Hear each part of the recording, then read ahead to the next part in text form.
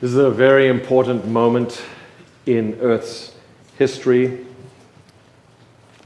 You and I are here on planet Earth as it is beginning its circle again around the sun.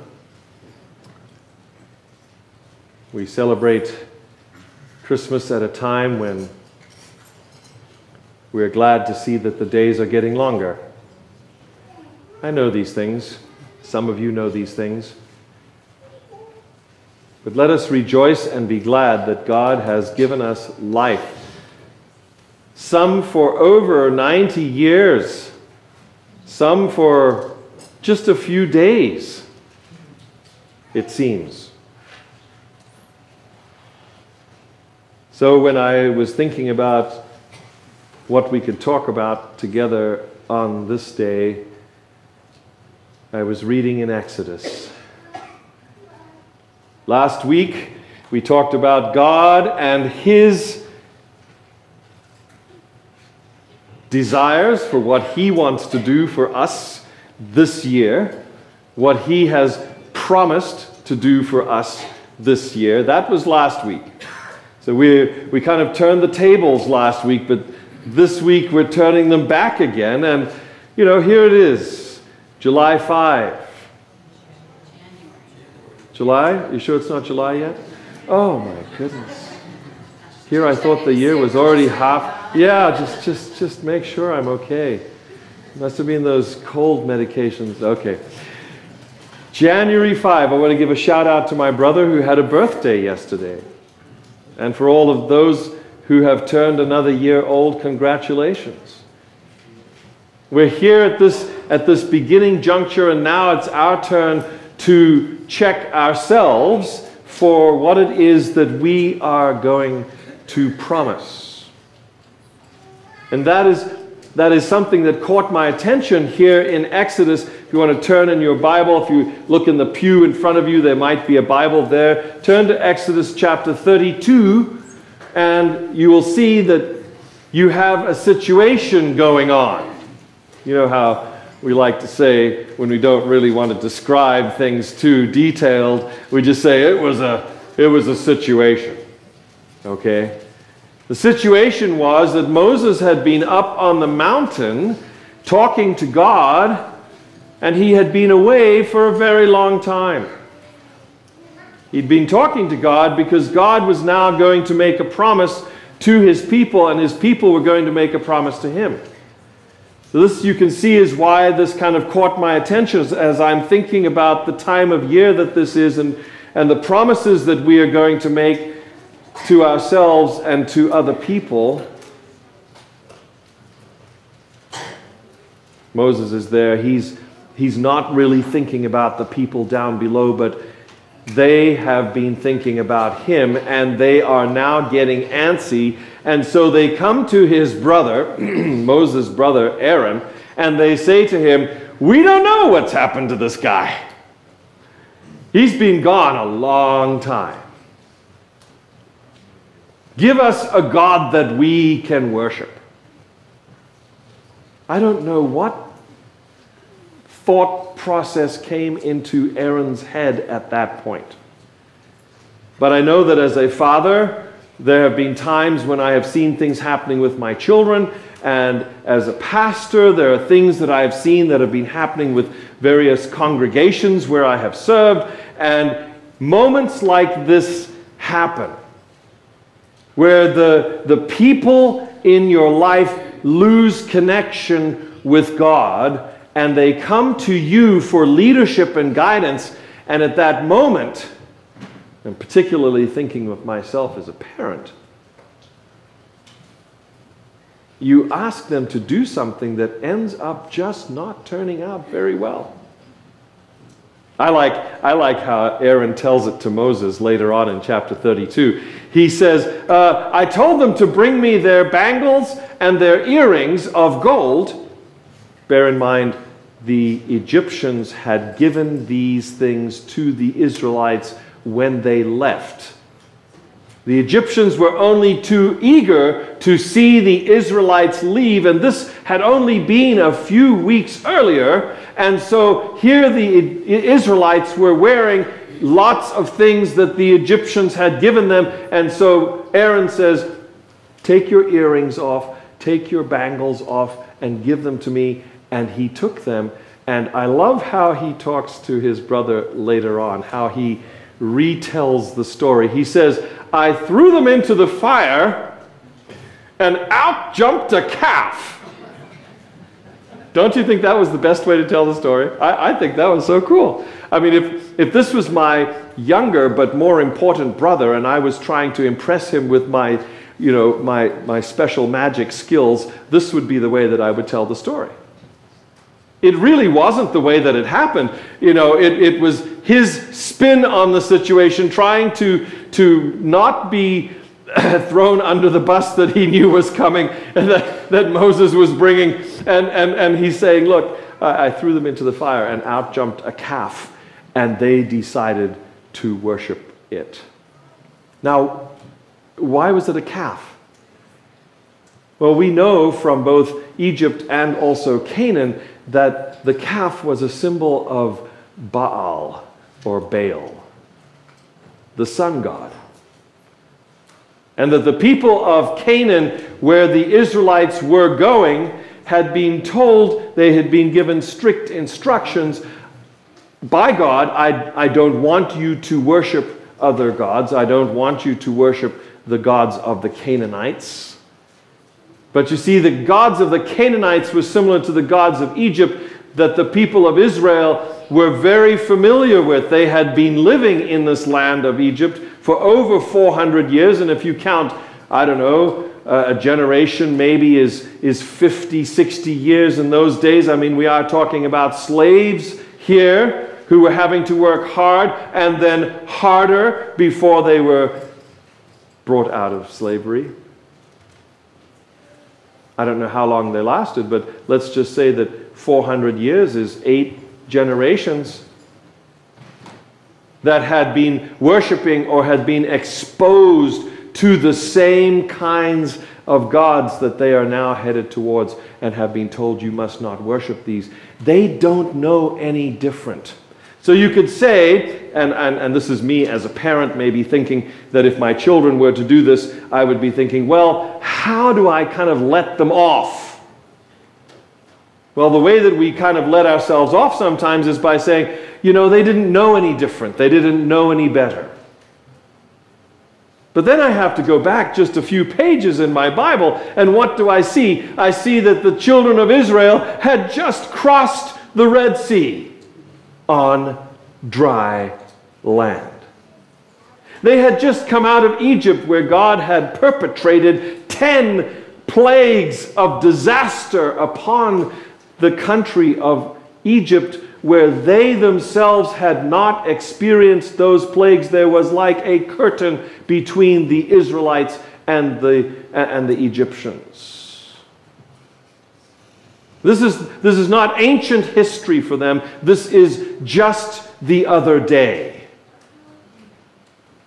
And because Moses has now been up on the mountain for these 40 days,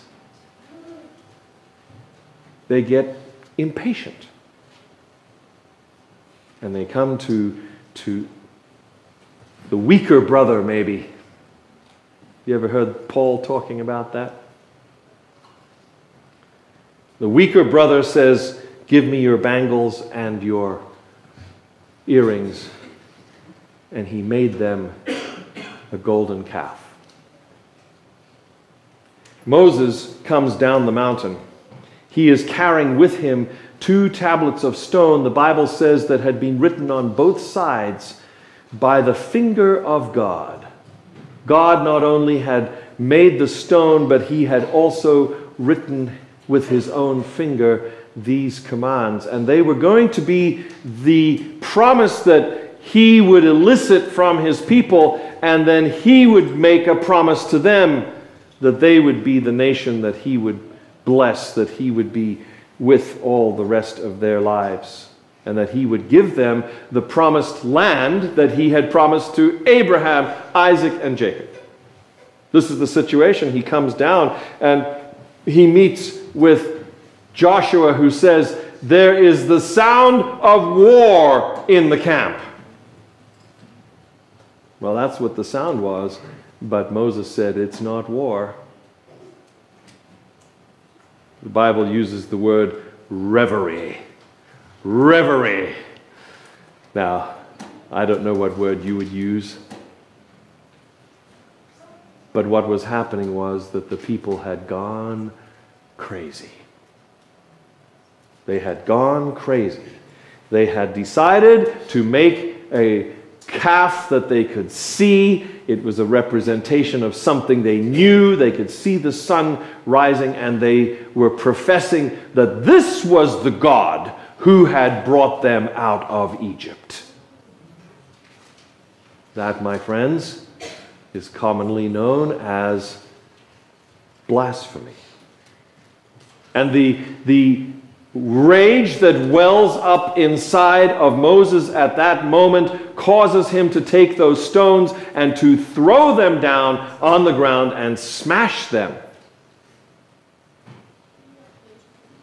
He then takes that golden calf and pitches it back into the fire, mixes it with the ashes, and causes whoever is in the neighborhood to drink that mixture, that golden calf smoothie. And then he stands up and says, "Who is with the Lord?" And at that moment, you have only one group of people, and I'm betting not even all of the tribe, but you have a group of men that rally to him, and they are of the tribe of Levi. They rally to him and say, "We are not with that, we are with the Lord." And what happens next is kind of the R-rated piece. If it hadn't been R-rated already, this is definitely the R-rated piece, because you have fratricide being dictated by Moses. He says, "Strap on your swords and go throughout the camp.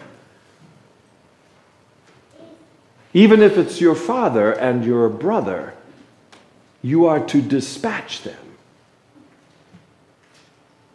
It's very interesting, the number that are killed that day by the Levites. 3,000.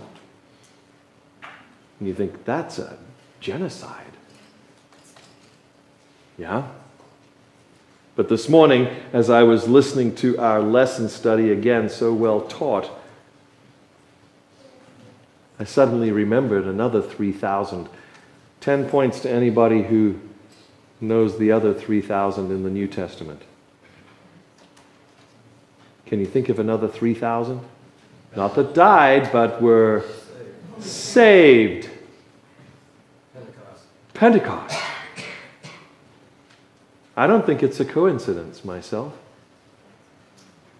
But on that day, the Levites dispatched 3,000 until there was a stoppage and the people came to rest. My friends, here we stand at the threshold of this new year, and it is our opportunity to decide which promises we are going to make. The people of Israel had promised God that they would follow him, and at the very first moment that they could, because of a little impatience, had decided that they needed someone else to follow that they could understand a little better. Promises, promises, promises. Promises, I believe, are what we have in order to run our lives. Think of that one for a moment. Every last one of us are very glad that God kept his promise this morning that he would cause the sun to come up. Amen? And yes, it's kind of an overcast day. It's a cool day. It's a winter day in Southern California. Other people from further north would probably be going around in t-shirt and shorts saying, wow, this is a summer day in Northern Ontario. Eh? Happy times for my friends in Canada. I know. In parts of Canada right now, it's 25 below. So yes, this is a balmy day in Canada. It would be lovely. They would see the snow melt and they would be so happy. Promises are what we run our lives on. Promises to ourselves and promises to other people. There are promises, I believe, in two categories as well. Promises we can keep and promises we know we can't keep, but that we make anyway.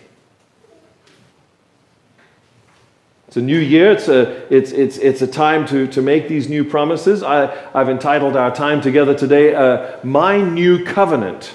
I could just as easily have said, My New Promise, or maybe My New Set of Promises. This is our turn now. Last week was God's turn to talk to us about the promises that He wants to make to us, and we found out, as I hope you did, if you were here and or if you watch it again, you'll see God makes these promises every year to us, and we can be so grateful that He does. But this, my friend, I think is the greatest promise that He makes. I'll be back. Yep. Arnie ripped off Jesus. That famous line first came out of the mouth of Jesus in John 14, where He said, I'm going to go away, but where I'm going, I'm going to come back and I'm going to get you and I'm going to take you back to where I am. Amen. That's a promise. We call ourselves Adventists because we believe that promise. Ever since that moment when our first parents rebelled, it was revealed that God had made Himself and us a promise. The Bible says that before the foundation of the world, before He made the world, He promised that if anything should go wrong, if we were ever to be taken from Him, He told Himself, I'm going to come for you. I'm not going to leave you there. I will come back. Jesus kept that promise on behalf of the Godhead. He came to live with us in this thing we call the incarnation. And since He has died and gone back and is standing at the right hand of the Father, so the Bible tells us, He has left us in this sort of in-between time now, between the time that He came the first time and the time that He will fulfill this promise to us of coming back again. This in-between thing. It's tough. It's tough to live in between. The theologians call it the already and the not yet. And that's the tension. That's the time in which we live. This not yet part is where we have to have faith, because it yet has not been fulfilled that Jesus has come back again. So we walk by faith. But the good news is that so far, the account in the Bible, and I'm guessing in each one of your lives, is that God has kept all of His promises. Amen? Amen. If you have any doubt, like our first parents did, I don't know if that catches you a little off guard, but you can say amen. Yes, God has kept all His promises. But Adam and Eve doubted that He would, and I dare say that each one of us have had a moment in our lives where we have doubted that God would keep His promises. But lest we fall into that sort of depressing thought, let's remember that, again, the Bible is the written record of God's interaction with humanity in the past, and we can look at history and we can know that God has never not kept his promises. This is especially true for God's chosen people. Have you ever thought of this? It's not easy to be the chosen people. Have you ever wondered whether or not it would be easier if God chose somebody else? I might just be able to, do whatever I wanted over here because God has chosen those people over there. It's not necessarily easy to be God's chosen people, but he has a history with his people where he is shown to never have broken his promises. It's always in God's people, his chosen people on earth, the ones that he showed his especial favor to, the ones he had and still has high hopes for. Ever thought of that? God has high hopes for you and for me. He did for his people in the past. He hopes that they will stay close to him and thereby show the rest of humanity what it is like to live with God in close relationship.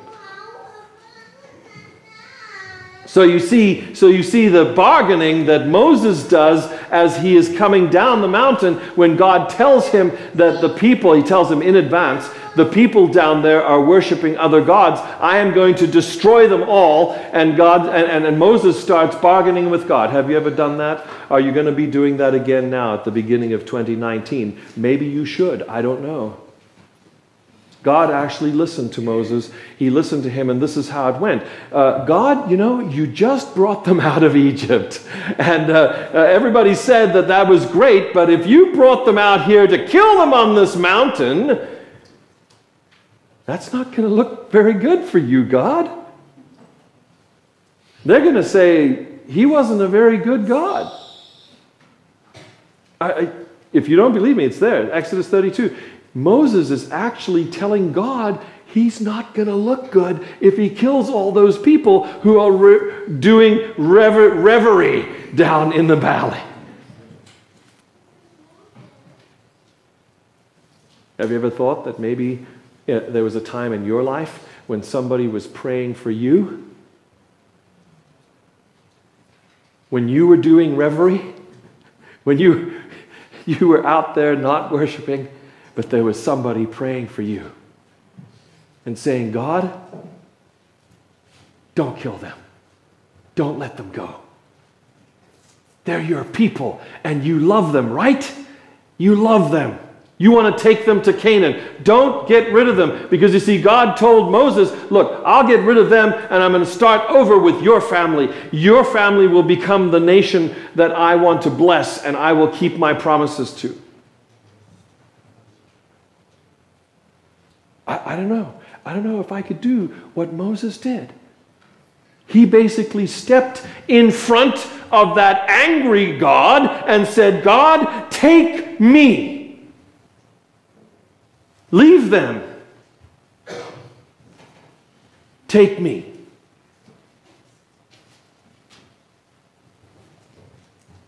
Kit read the piece that is the good news. Moses actually says, look, Lord, you've got to be the one to take us. You've got to be the one to take us into Canaan. If you don't go with us, we're not special. Did you hear Kit say that? If not, read it again. Exodus 33. He's saying, God, you are the one who makes us special. Our relationship is what makes us special from all the other peoples on the earth. You have chosen us. And if you're not with us anymore, then we're not going anywhere, because we can't go anywhere and be special like we are unless you come with us. And you can read it right there. It says, God said, I'm not going with you. Moses had to argue with God, had to tell him, remind him, we're only special because of our relationship with you, because of the promises that you have made for us. See, God had high hopes for his people, and his people had let him down. His people had turned away from him and had worshipped other gods. And he was ready to start over again. But Moses steps in and says, no, God,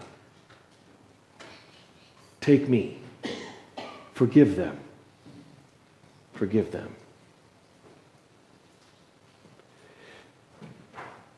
He's never broken his promises. God hasn't. Not to his children, not to his special ones, nor to those who have chosen him. Like every last one of us who is not biologically part of his chosen people, we have all chosen to be part of his family, and he's accepted us in the name of Jesus into his family. So now it's the new year. It's time to consider. It's time to consider what promises we will live by. The promises we make to ourselves and the promises we make to other people. You could get all political and say the social contract. How am I going to act towards other people? How am I going to treat myself this year? Maybe that's why you decide to join the gym. Maybe that's why you decide to eat less carbs. See how that's all about being good to yourself and making a promise to yourself that you're going to be good to yourself and you're going to feed yourself on good food so that you are healthy and strong. See, that's a promise that you're making to yourself. But then maybe there are going to be some promises that you make about how you're going to interact with people this year. Maybe you've decided that you've had a potty mouth in 2018 and you're not going to use certain words anymore to describe people because it hurts them and it hurts you to even think those thoughts about those individuals. And it's so easy. It's so easy to use certain words because, man, it just makes you feel so good. Oh my goodness, I got her. Or I told him, and he knows what I think now. But you promise yourself, I'm not going to treat other people that way in 2019. The depressing, maybe even the disturbing part of this consideration time in which we are this morning is that the resolution process is that we don't keep our promises. I mean, some of us are old enough that we have decided we're not even going to make any more resolutions because we know that we don't keep them. And we're saying to ourselves in a very cynical fashion, why make resolutions that I never keep? See why I chose the Exodus passage? These are the people of God. These are the people who've just been through the 10 plagues and just been brought through the Red Sea on dry land. And they still can't keep their promises. We could say, we are the Seventh-day Adventist Church. We have seen all kinds of prophecies fulfilled. We have been preaching about the prophecies to come. And we still can't keep our promises.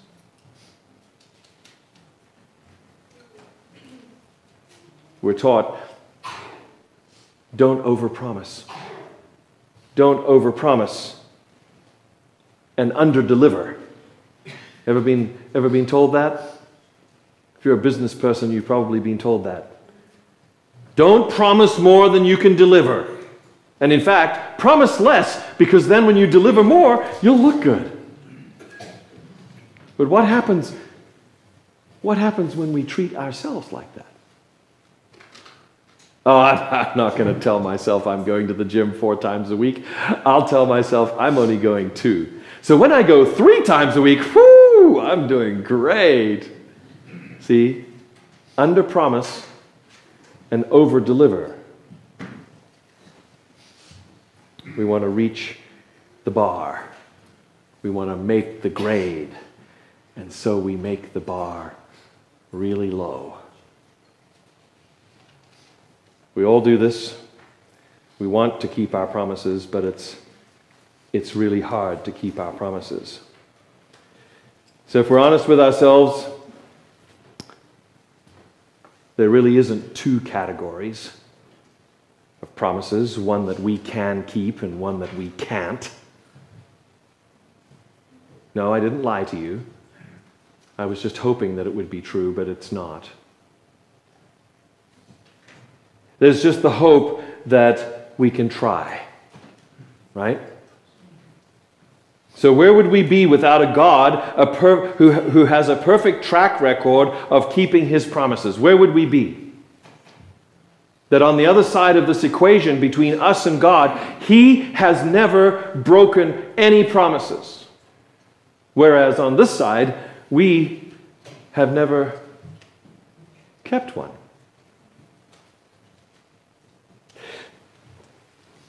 We have the courage to keep making promises only because he has promised to help us. In fact, he has said he will keep our promises for us. What, not a single amen?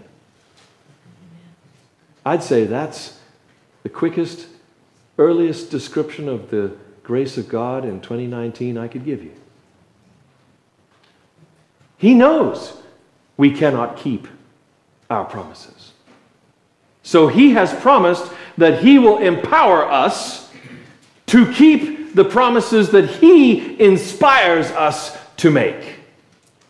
So yes, it's time to make some New Year's resolutions in 2019, and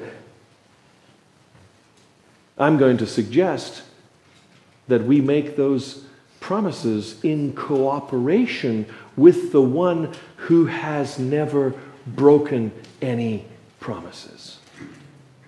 And that has promised us that if we trust him, he will help us to keep the promises that he and us make together. So yes, the one who brings hope puts hope back into our hearts. Hope not only for other people and the promises that we make to them, but also the promises we make to ourselves. He has said that he will keep our promises for us. He says, let this mind be in you, the mind of Christ. Here's how it's going to happen. He is going to put the ideas into our heads. He is also going to lead and guide us. As we heard again about Elijah this morning, he will be the still small voice behind us saying, this is the path, walk in it. And the more we listen to that voice in 2019, the louder it will become, and we will make choices, we will make promises based on that leadership. I will write my covenant on your heart, he says. Is your heart open this morning to God to let him take his pen and maybe his finger, just like he did with that first set of 10 commandments, and write his love upon your heart so that when you make decisions, you are making decisions in concert with his heart? When you hear a voice, walk in it. Walk in the way. I say in 2019, that we should try a new way to make resolutions, a new way to make promises. Let us say, if God helps me, ...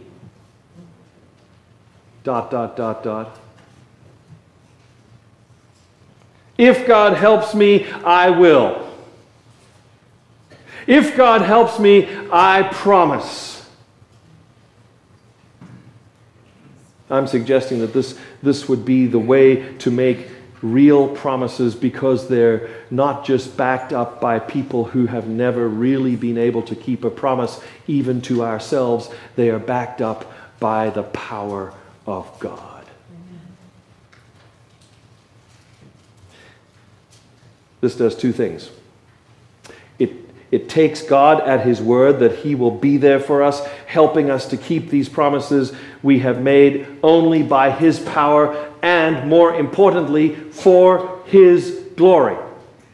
Because if you do it this way, please understand, if you are successful at keeping a promise this year, you will not get the credit. Are you ready for that? Because the way that I'm suggesting that we go about making promises again this year in 2019, God is going to get the credit. Amen.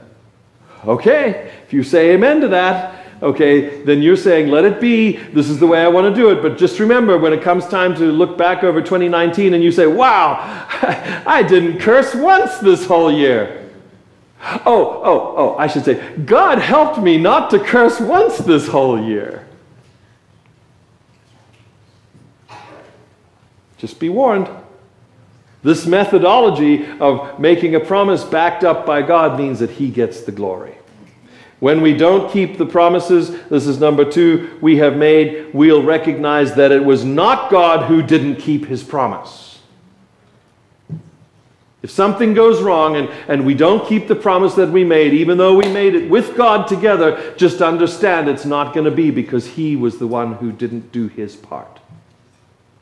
Because He has a perfect track record of doing His part. So therefore, we'll know that under these circumstances, if something goes wrong, it's probably because we were the ones who decided not to do what we said we would do in the decision-making process. 2019, let's make some new promises, okay? Let's make some new covenants. I'm going to call it my new covenant with ourselves and with others. It's the only way we can live is to have these promises in our lives. Let's make the promises that are possible only if God is our present help and strength. That when we keep those promises, we will give Him the praise and the glory. I say it's because He will deserve it, and we will look like His children, and He will be seen in us and in our congregation. So I say with all of those who have said this for thousands of years, may this be the year of our Lord, 2019. Amen.